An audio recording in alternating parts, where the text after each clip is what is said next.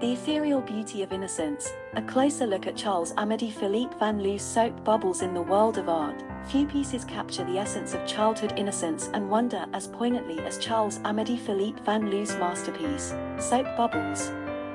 Painted in 1764, this exquisite work of art is a testament to Van Loo's extraordinary ability to breathe life into canvas, rendering a scene that is as ephemeral as it is eternal. The painting features three children engrossed in the simple yet magical act of blowing bubbles.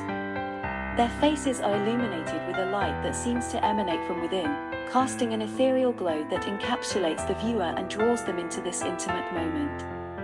Every stroke, every hue is meticulously crafted to convey an atmosphere of serene joy and unbridled curiosity. Van Loo's choice of a circular frame for this piece is particularly striking.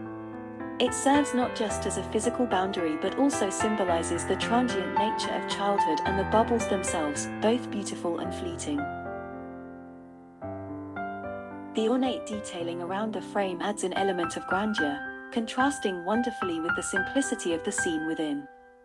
The children are adorned in attire that speaks to the era's elegance while maintaining an airiness that complements their youthful exuberance.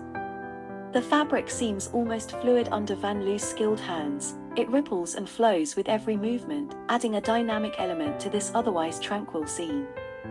Soap Bubbles isn't just a painting, it's an experience, a gentle reminder of days long past where joy was found in life's simplest pleasures.